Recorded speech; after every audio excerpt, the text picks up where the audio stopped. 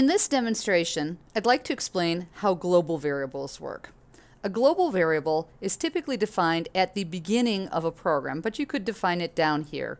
You want to define it outside of any function because its scope is global. You can see it from any function so long as you tell each function that it's using that global variable. So you just declare it up here at the top. I have total equals 0, and then I'm in my main method, and I'm going to call function 1, function 2,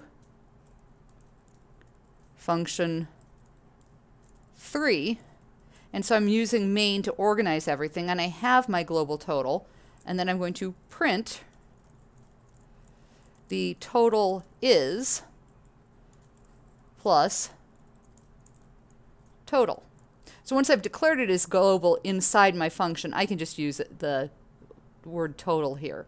So the logic will go, I call function 1. Since I'm declaring global total, I'm referring to this variable, this spot in memory. They're all referring to the same variable. So I'm going to add 100 to it. Then I call function 2. Again, I've declared the global total. Total plus equals 200. My total should now be 300. When I'd go to function 3, it should take my total to 600 because they're all adding to this original spot in memory named total. Then when I run this, I should see a total of 600. There we go.